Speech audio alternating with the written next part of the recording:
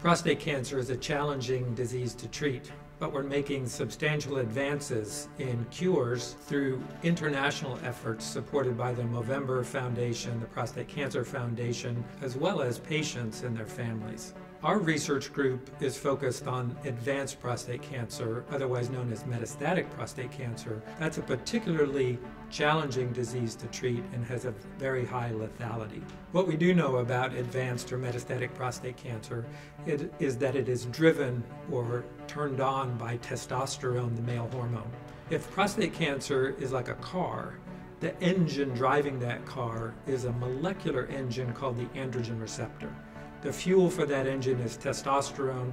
The exhaust from that engine is PSA, or prostate-specific antigen, the protein we use to screen for prostate cancer. The goal has been to shut off that engine. One approach is to get rid of the gas, get rid of testosterone at the pump.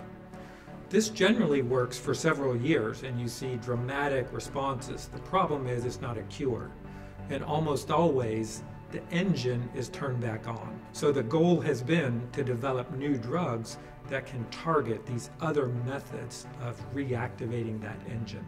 We now recognize more than 30 different subtypes that have different types of secondary engines to make the cancer grow.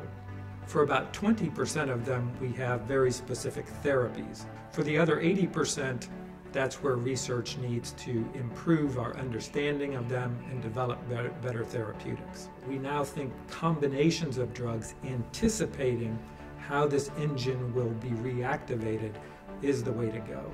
We now think there are ways to image non-invasively the subtypes of cancer that a particular patient may have. So how do we continue to make these advances and accelerate the pace?